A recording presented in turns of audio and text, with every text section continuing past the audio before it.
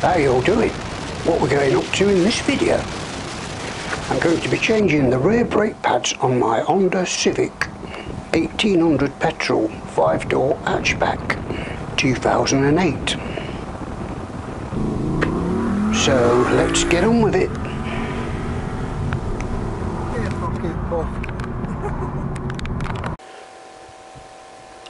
So the first thing I'm going to do is chock the front wheels. And what I'm doing now is putting it into first gear and releasing the handbrake. Okay, so what I'm doing now is just slackening off the wheel nuts while the car is still on the ground. You don't need to take the nuts all the way off or the car might collapse. Just slacken them slightly. It's easier to do it on the ground than it is when it's jacked up, because it's not very safe on the single jack.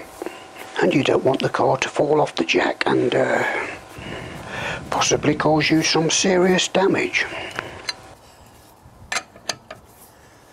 If the nuts are too tight to undo by hand, just use your foot and your body weight to crack the bolts open. So now all the nuts are loose, we can raise the car up on the jack. On my Honda Civic, the jacking point is located just here. Make sure you put the jack on the correct jacking point or you may damage your car underneath.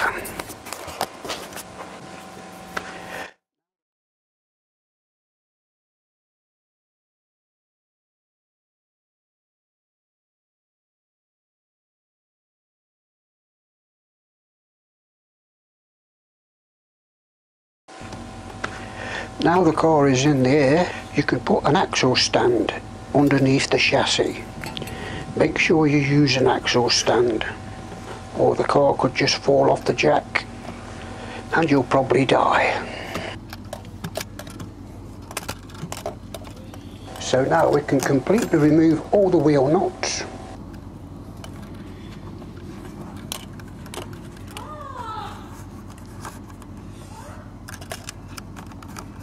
And then finally remove the wheel.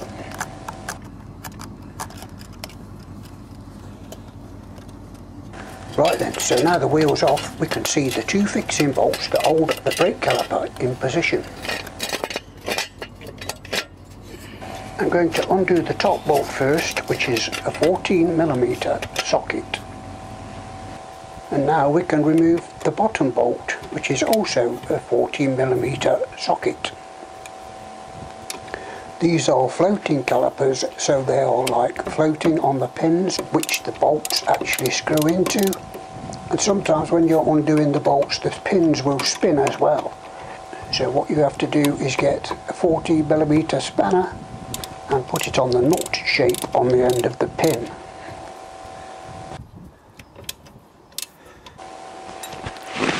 Now the bolts are removed, we can prise the caliper off the caliper cage.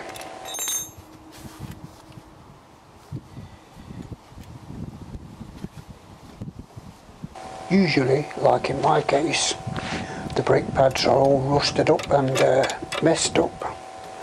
So you might need a screwdriver and a hammer to bash them out of the way.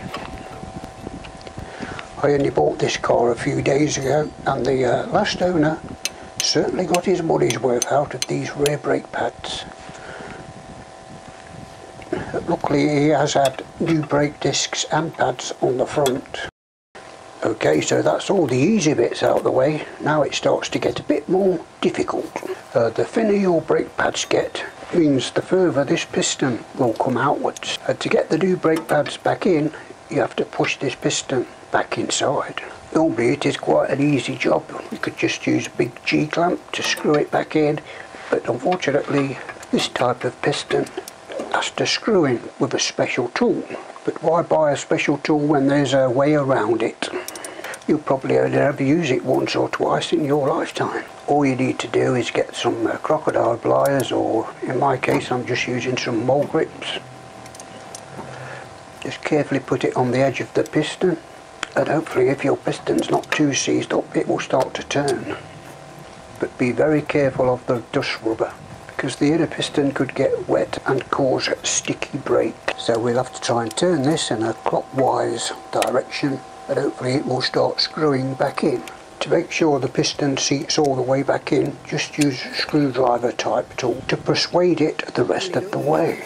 Okay, so now we're ready to put the brake pads back in, but before we do that, just go around it with a wire brush. Also make sure that you check the floating pins, just pull one out, make sure it's not rusty and make sure it's got grease on it.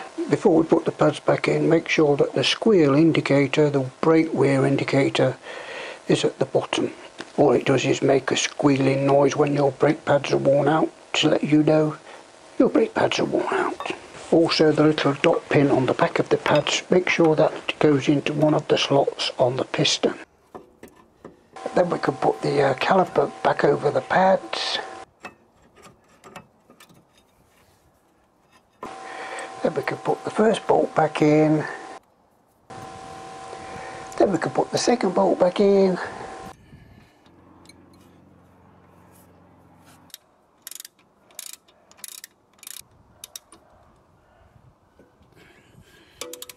Then we can go round to the driver's side and press the brake to make sure the pistons are pumped back out. And that's it, job done. Put the wheel back on and then we can go for a drive down the motorway. I did forget to mention the brake reservoir. Make sure you take the cap off the master cylinder, because as the brakes have worn thinner, obviously somebody will have topped the brake fluid up. So on mine I did have to drain some brake fluid off because the reservoir was too full when I'd actually put the pads in. So there you go. So I hope the video was okay. Hopefully it will help a few people out who's doing their brakes. Also, for all those people who have been watching the landfill bike project, I did put a video out about 3 days ago of me doing the carburetors. So if you've missed that, please go and watch it. And also there will be another video out on the landfill bike shortly. Make sure you watch that one too, because things are moving forward dramatically. So yeah, look after yourselves and I'll see you on the next one.